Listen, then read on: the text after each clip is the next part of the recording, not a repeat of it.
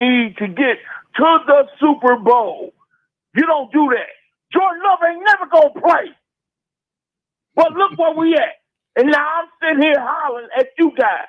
But I can't holler at Gruden coach. That's all I have to say. Thank y'all for taking my call. Go, Pat, go! There's a lot of unknowns going into this offseason now. And I'm going to have to take some time away for sure and clear my head and just kind of see what's going on with everything. But it's pretty tough right now, especially thinking about the guys that may or may not be here next year. There's always change. That's the only constant in this business. It's really tough to get to this point.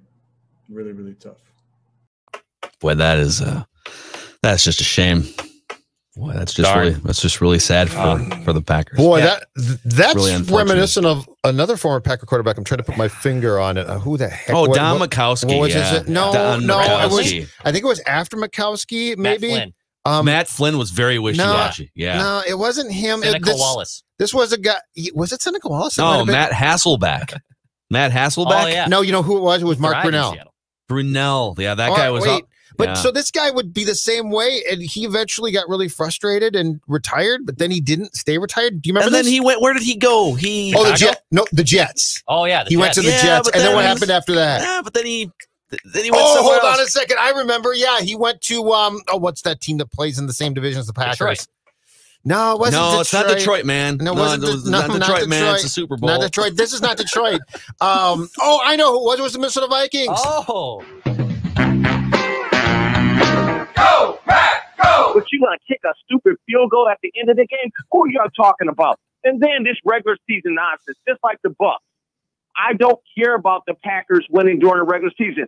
All our team is at this point to me is just a paper team during the season. It's garbage. LaFleur got exposed. Rodgers got exposed. Rodgers cannot win the big damn game. He's a bust. Go, Pat, go! Inject it all into my veins. You know, I've been saying that since 2008. Just bench him. Just bench him. Just make him sit on the bench and think about what he's done. So as you can tell, plenty of Packer vent line, courtesy of our friends on the Fan in Milwaukee on today's show. In fact, we got a bunch of things we'd like to talk about. We may also just run like an hour straight of Packer vent line and back off the mics ourselves. We haven't decided yet. So plenty to dissect and discuss, plenty of things to sort of twist and turn as they apply to the Vikings. A quick shout out to Federated Mutual Insurance Company.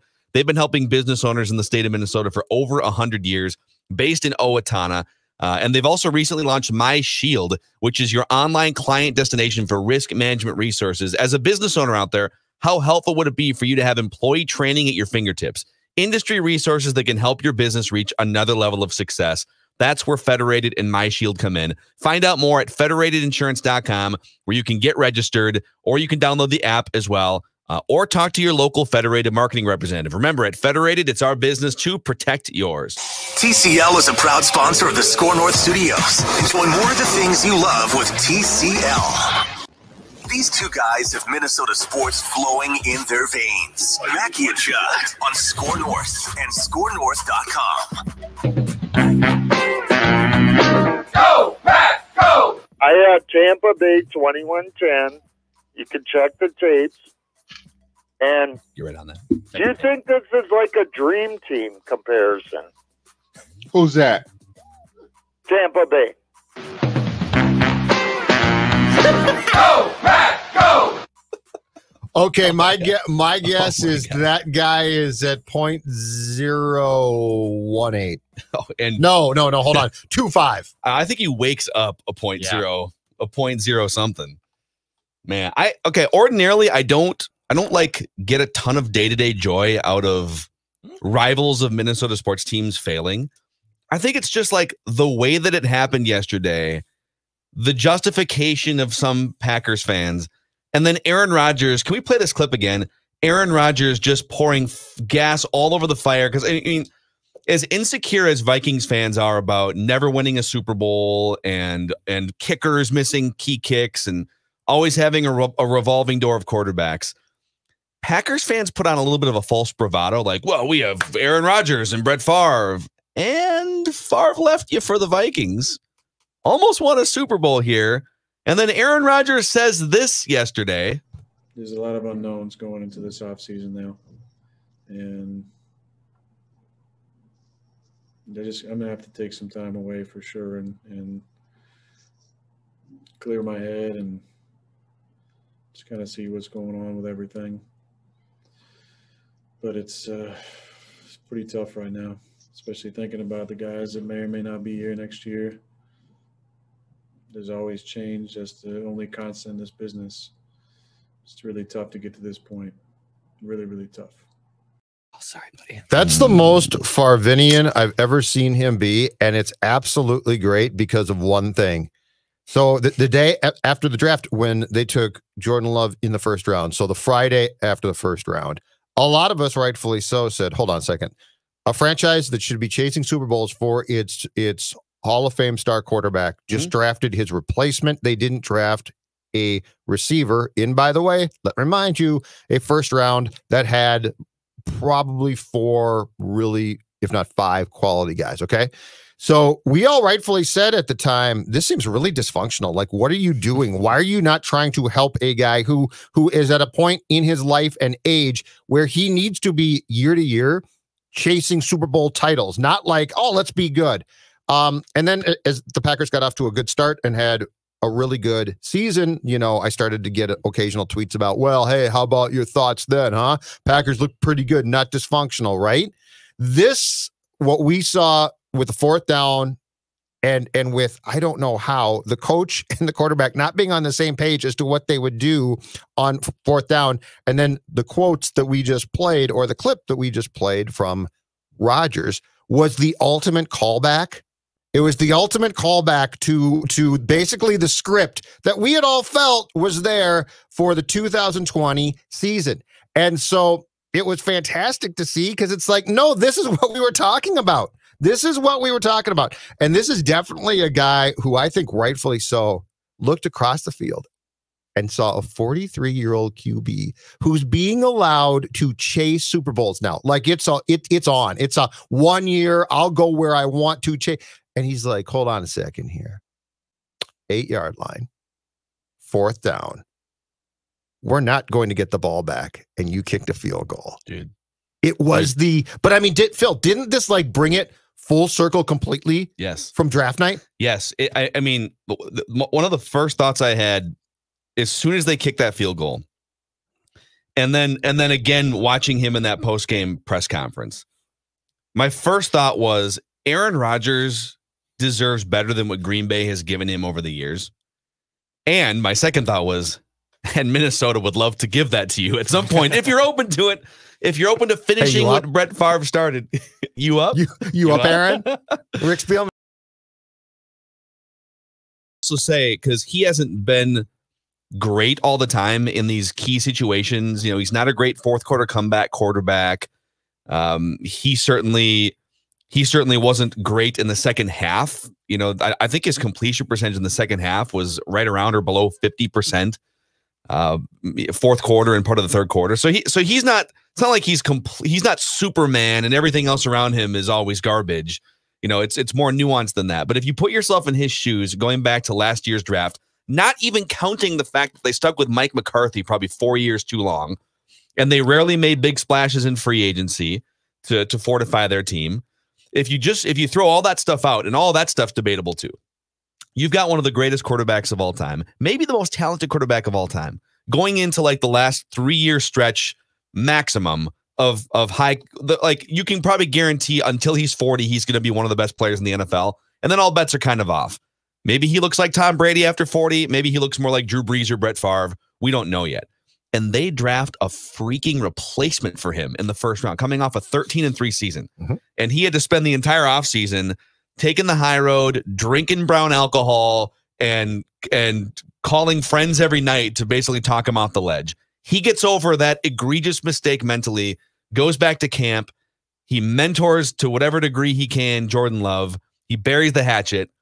And they go through this season without whatever the weapon would have been in the first round, in interior defensive line, like whatever the weapon would have been that they could have gotten aside from Jordan Love. Right.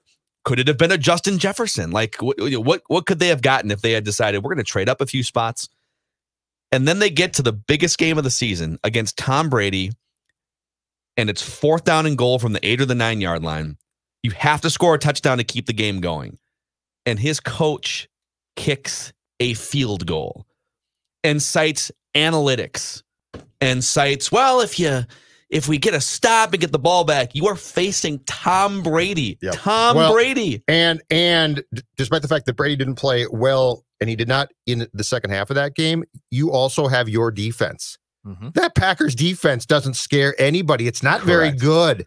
And so you're I don't care if the opposing QB is Steve Dills. With that defense, I'm not giving the ball back. I've got one transcendent player on my sideline. It's Aaron Rodgers. Mm-hmm. Devontae's good too, but Aaron Rodgers is my guy. He's my Hall of Fame. He's my crystal that I've got on the shelf that I don't touch, right? Yeah. And I'm like, hold on a second. I think my defense is going to get the ball back. Yeah. But in coming full circle last night, this day, Monday, January what? 25th. Okay. Monday, January 25th, 2021, in the year of our Lord, is a glorious day. If you're a Vikings fan. Like, this was a major step with how he sounded. And I think that Rodgers is probably back because of potential salary cap implications. Yeah, he'll be back next season. But with where he's at mentally, January 25th, 2021, mark it down. If you're a Vikings fan, it was a very important day in your biggest rival, who since 1992, so, I mean, we're going on 30 years, has had a Hall of Fame QB starting. You took a major step between draft night and last night, a major step towards Jordan Love being your competition. Think about that for a second. Yeah, if you're a Vikings fan, that's the best news that you got, including any wins that you got in 2020. I think he's back next year, but I also think, and I think he was playing it up a little bit with those comments. I think he was trying to send some shots at the front office for sure. I think that's his way of saying, well, I don't know, we don't know who's going to be back and who's not. And, if you could finish his sentence and give some truth serum to him, I think he would say, who knows what we're going to do in the draft. Look what we did last year. We didn't do anything. We drafted a quarterback and a backup running back with our first 2 picks. Mm-hmm. And they weren't helping us much in that game against the Buccaneers.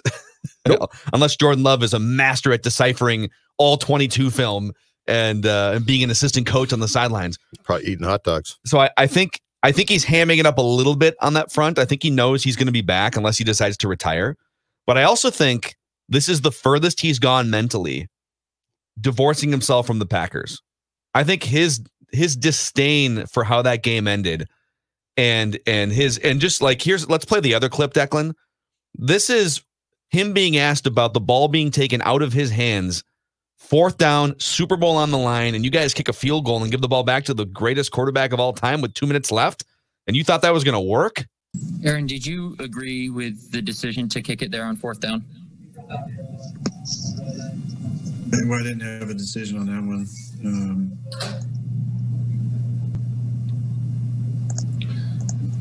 Yeah, that wasn't my decision, but I understand the thinking above 2 minutes with all of our timeouts, but yeah, that wasn't my decision.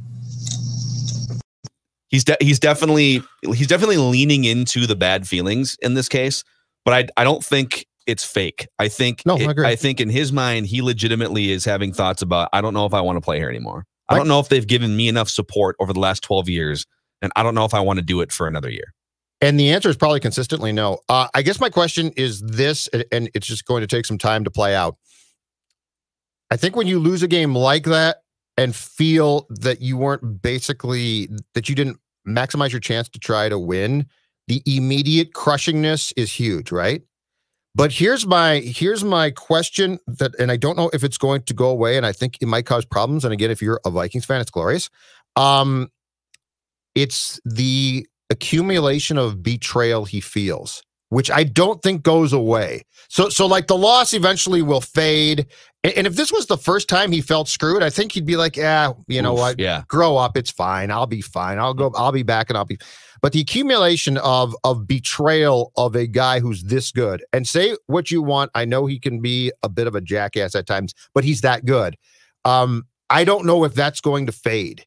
And because that's not going to fade, I think I think every one of these incidents, Phil, goes a step closer to creating a divide that can't be repaired. Yes. And that's the important thing. The other one, too, especially when you stack up all the different things that Tom Brady has had around him since the early 2000s. And Bill Belichick wasn't calling man defense with 6 seconds left in the second quarter of very many football games, big football games, right? We haven't even talked about that in terms of betrayals. Oh, right? There's some games, yes. Betrayals can come in the form of drafting your backup / replacement quarterback. That's a frontal betrayal. I mean, that's literally them saying, we don't think you're going to be good or around for much longer, and we're more interested in investing for 5 years down the road than we are in investing in the 2021 team. Like that's what they said. That's a frontal betrayal. But I would say like passive betrayals would be you just losing your mind as a defensive coordinator and as a head coach. I think what they were doing at the end of the second quarter was, well, they probably need like 5 more yards to get into field goal range. And so let's make sure that we're playing man here. We don't want to go into a full prevent because then they can just get like a 10-yard completion and walk out of bounds and kick a field goal. I don't think they were thinking that Bruce Arians and Tom Brady had the stones, which they do, by the way. At every stop in their careers, they've had the stones to throw a deep pass into the end zone with 5 seconds to go. And so that wasn't Matt LaFleur like frontally betraying Aaron Rodgers, but it was incompetence betraying Aaron Rodgers. Yes, which drives him absolutely crazy. If you're Rodgers and you're sitting there and like, okay, well, I have to overcome Tom Brady. I have to overcome the Bucs being really good. And my defense. I have to overcome the fact that we don't have a first-round asset because we wasted it on a backup quarterback. And I have to overcome a ridiculously horrible, fireable, in the case of Greg Williams and the Jets a month ago, defensive play call in that situation. And it probably wears you out. And you know what? Brett Favre was worn out too. Brett Favre was worn out. And there is a welcoming mat here outside US Bank Stadium. If you ever want it, Aaron. It's your destiny. And I was thinking too, I think that so not good, okay? I'm going to preface this by saying star quarterbacks. So I'm talking the cream of the crop. And I don't know why, but they can now play till 40 or in TB's case, 43, okay? I was thinking on my drive in, these guys have to start adopting the LeBron approach to life. And that's this. Screw these contracts. Start signing 1 year Favre 2009 and 10, and it worked in 2009. Yeah. Start signing 1 year contracts, get what you can get, but don't worry about the team. Worry about how good that team's going to be for that year. Especially once you've banked like $100 million. Exactly. You know? But, start sports now, and it's unfortunate, but it's the truth, so embrace it. Sports now is not about teams. Sports now is about my opportunity to win a damn title, right? So if you're Rodgers, you're now locked in to this contract, and it will come up fairly soon, but it's still locked in. You at your age want to be chasing titles, and you want to do that as a free agent, not having to be traded in the best locations possible. And guess what? If the Vikings are going to, and they love to do this, pop for 1 year, you want to be here. They do it more than any franchise. And you'd love to shove it down the Packers. How much after yesterday would, in like 2 years, Aaron Rodgers love to be playing the Green Bay Packers in a winner-take-all type of atmosphere and not see his coach screw him? And not see his coach say, it's fourth down. Aaron, come off the field. We're going to kick a field. Think about this. Mike Zimmer's got some clock management work to put into. Okay, so here's the agreement. I thought of this. Here's the agreement when I sign said contract. I am de facto OC. I decide what plays we run. I decide. Manning. If I look up at the clock and I don't like that clock, I call a timeout. And you don't say a word to me. You don't say, what are you thinking? Why did you call that? Right? I am de facto. I get my guy to be OC, and quarterbacks coach. Those are my guys. But I run this show offensively. And you are along for the ride. And here's if it's Zim, there's only one caveat that I've got. Don't screw up the defense. Yeah. I almost feel like other quarterbacks, this is maybe a rip on Rodgers. Why didn't he have any say on that 4th and 8, 4th and 9 play? I don't know, because does Tom Brady walk back to the sidelines with no say? Does Peyton Manning in Denver? But here's what's weird. Say? Why does he not get a say there? Here's what's really bizarre about the entire sequence. Rodgers said specifically, LaFleur allowed him to call the 3rd down play. So that was his play installed basically by him. He should have run, by the way. Yep. Oh, he should have run 100. Gentlemen, 11 years to the day in the Superdome. Aaron Rodgers and Brett Favre, who at one time couldn't stand each other, continue to live parallel existence in different periods of time. Look at where Rodgers could have run. I realize the field position was different, right? Go back and look at those 2 plays. They both should have run right. And there is no case against it. And worst case, Rodgers gets caught. But you know where he gets caught? About the 3. And they go for it. And they have to go for it. Go, Pack, go! Does anybody know Tom Brady really sucked in the second half? I mean, was I watching the same game? Yeah, you were watching Tom Brady's the GOAT and everything. I'm like, Aaron Rodgers outplayed Tom Brady. Who won? Outplayed Tom Brady. And that's all I'm hearing is, who won? Tom Brady this. Then. Tom Brady. Then. Go ahead. Who won? Who won? It just seemed like the refs dictated it. And I've been feeling this way for 20 years. And I think the refs, they can pick and choose. When they want to take over a game, they can do it so easily. And that's exactly what that was. You know, when you have a 3-second delay on the flag, it's just there's too much fishiness to it. I think that, you know, if it was legit, Rodgers gets a chance to win that game. Yeah, if it was legit. Yeah, right on, John. Yeah, the referees were the ones. 12 man in the huddle. Oh, that must be heartbreaking. Yeah. Can't imagine what that would be like. Off what Judd's been saying here about, if you're a Vikings fan, this is a glorious day for a bunch of reasons. And by the way, like, because I've heard this from a lot of Packer fans too. You should shut up. The Vikings have never done this. We know. We know. We're fully aware. Doesn't preclude us from also talking about your team, Packers fans. Percentage chance, as you sit here and digest everything that happened yesterday and everything that's happened in the Vikings history, looking for the Brett Favre's, Donovan McNabb's, Randall Cunningham's. What is give me an honest answer. Percent chance Aaron Rodgers plays for the Vikings before his career is over. 25. And I still think that's pretty low. 25, though. You know what? I think he's going to do this right eventually.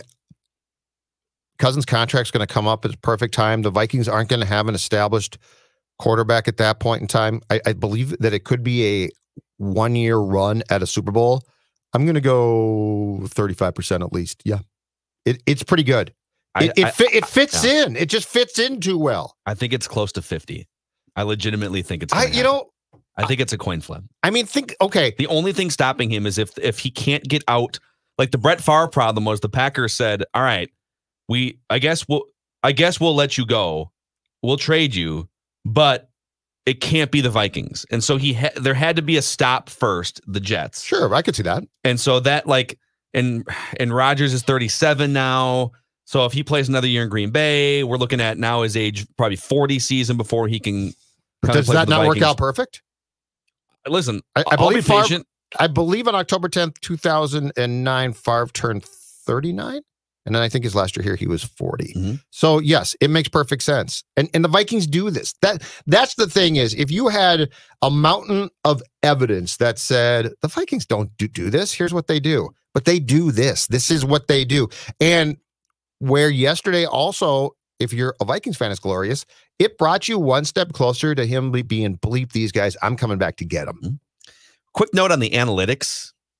So according to ESPN's win probability model, the Packers, when they kicked a field goal on 4th and goal from the 9, 2:05 left to cut an 8-point game to a 5-point game, the Packers before the field goal had a 10% chance of winning by going for it and a 9.5% chance of winning by kicking a field goal.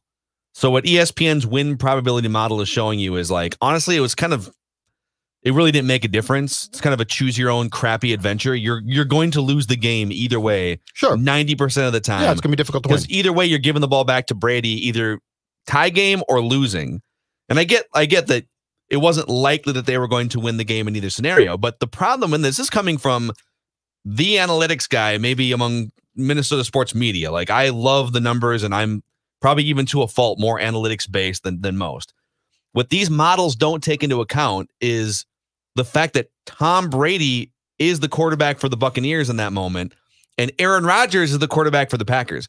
These models take all situations, like literally every situation, including backup quarterbacks who are in these situations, and then they create average percentages.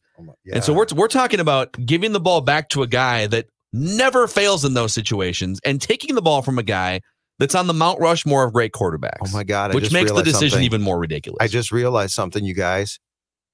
Yesterday in the NFC Championship game, the computers overpowered the humans. It's Terminator. Skynet. It's become it's Skynet. It's Skynet. They caused the war. We allowed them. We couldn't disable them in time. I'm sending Zach Wilson back to the past. Prevent this. Go, Matt, go! They should have let Jordan Love play like a Taysom Hill. Okay.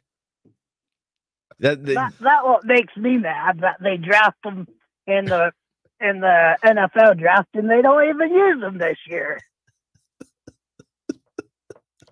Oh.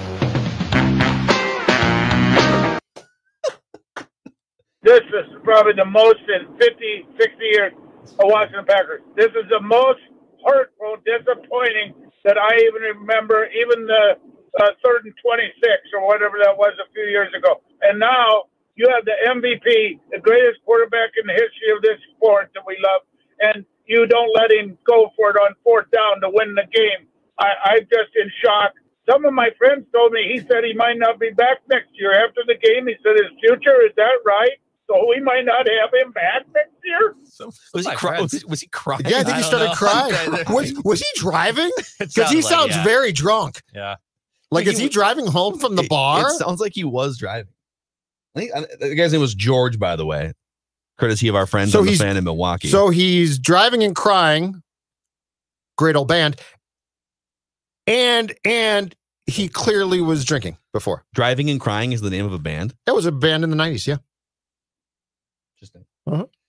This is Bill in Illinois. Go, Matt, go! Hey, we're still better than the Bears. Bears right about that. Go, Matt, go! Randy in Cottage Grove. How are you doing today? Great. Fantastic. Who is that, Bill?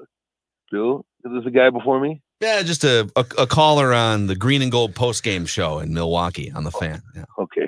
I bet you're not doing too good today, Bill. Take a long look in the mirror, because it's called karma. Hard to disagree. I mean, you draft Jordan Love in the 1st round. What do you expect? Well, that was a bozo call. But first of all, he's not even a 1st-round talent. I had him graded out in the middle of the 3rd. But second of all, you're going to do that. And what they say, they was going to light a fire under old number 12, Rodgers. Mm-hmm. It looks like in the end that fire burned you. Now you got a guy who's talking about maybe he's done there. Maybe he's done. Maybe he's going to pull a what's the guy's name? Carlos Johnson, Megatron. Maybe he's going to retire. Who even knows? Yeah, Carlos Johnson, man. Carlos Johnson was a great receiver. Yeah, really surprising retirement there. And out of nowhere, he quit. He up and quit, or like like Favre.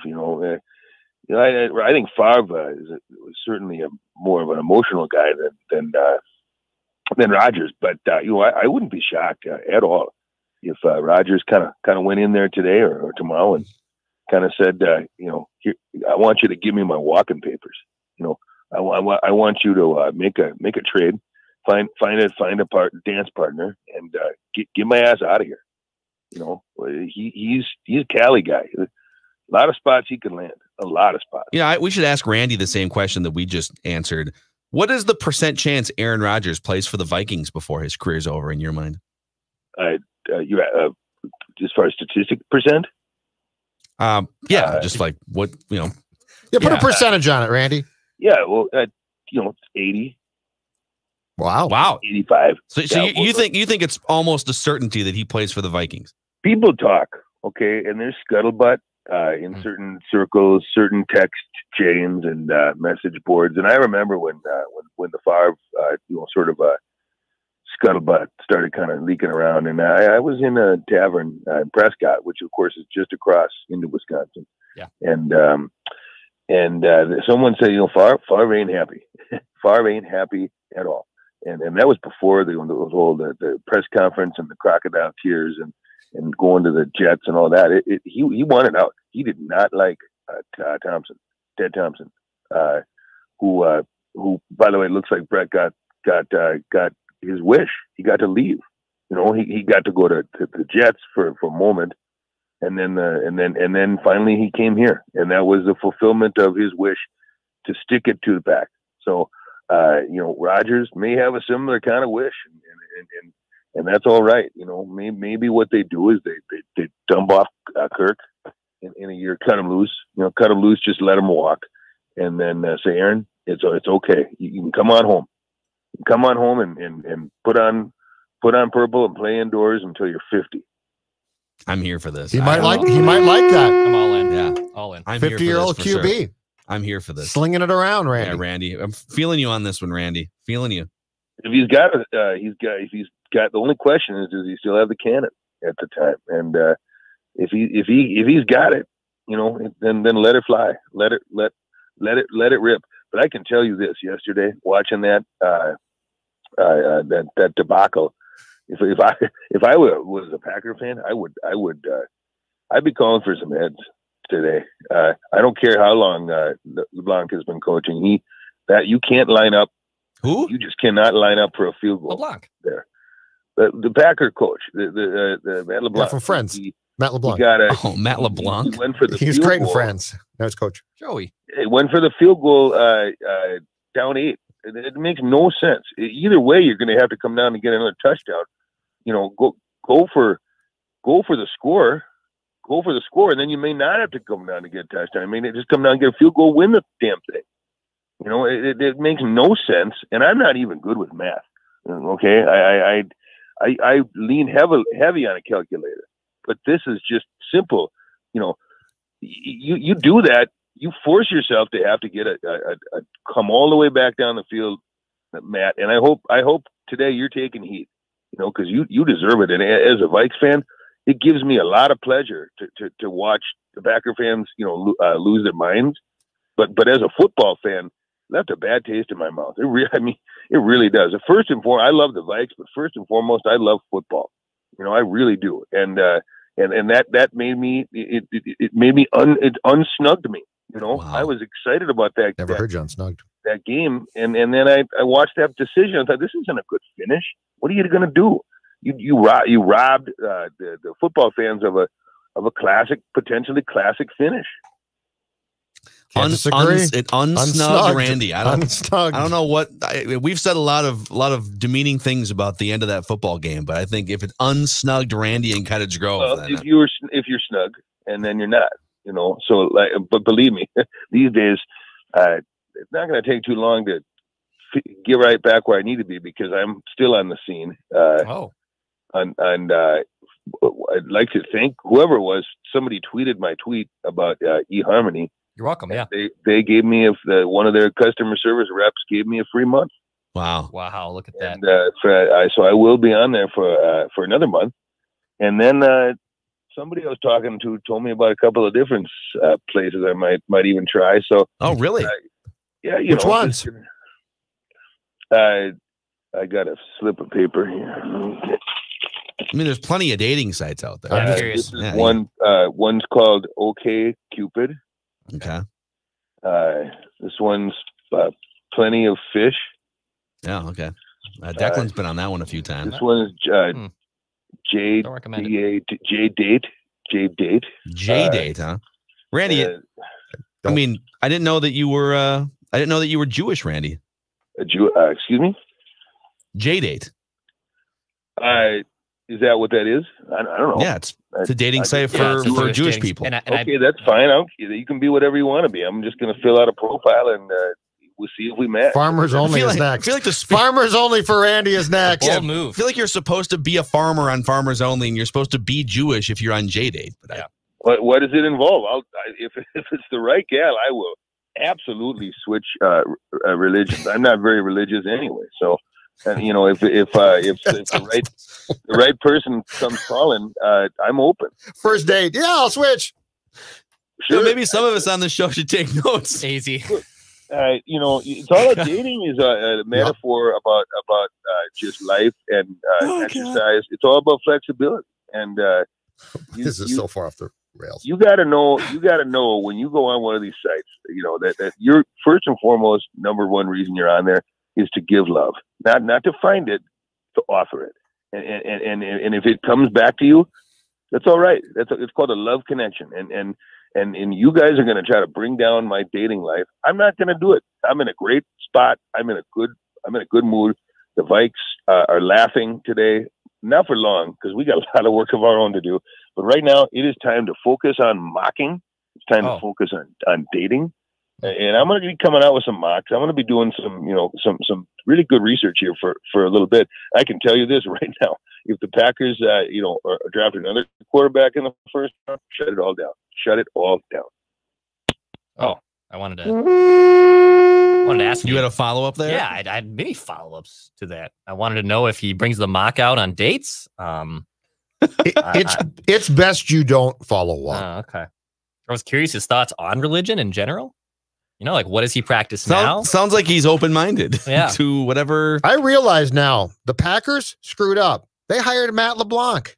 Everybody knows David Schwimmer should have been the preferred coach. Yeah. Actually, if I had to pick a coach from the Friends cast, I'm probably picking Courtney Cox. I'm picking Monica. Yeah. She's more diligent, organized, competitive, type A, super competitive.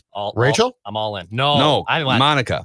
Rachel Green is the last person I am picking. Yeah, super disorganized. Yeah. I'm picking Gunter before I pick Rachel Green to run a football. Well, he was the manager of that coffee shop. Right? He knows how to manage personalities. Appreciate that. Go, Pack, go! He's been the MVP all year long. He's got to make it happen. When you ask your defense to get a stop and they give you one, you've got to cash in on that. I'm going to say something, and I know it's not going to be popular. The Packers should right now trade Aaron Rodgers. Oh, they're turning on him. They're turning on him. Okay. Go, Pack, go! How do you watch that game? And it gets done. And you surmise your conclusion off that tilt is that's Aaron Rodgers' fault. Got to trade his ass. How do you get there? Like, what happens in your brain where you're like, okay, defense, that Kevin King was awful. LaFleur goofed up for sure. The first 2 rounds were worthless in terms of last year's draft, in terms of helping your current team. I saw a tweet last night with the entire draft class from the Packers for 2020, and I believe they had one. I believe Dylan was the only guy who played. Yeah. Yeah. A backup running back. Trade his ass.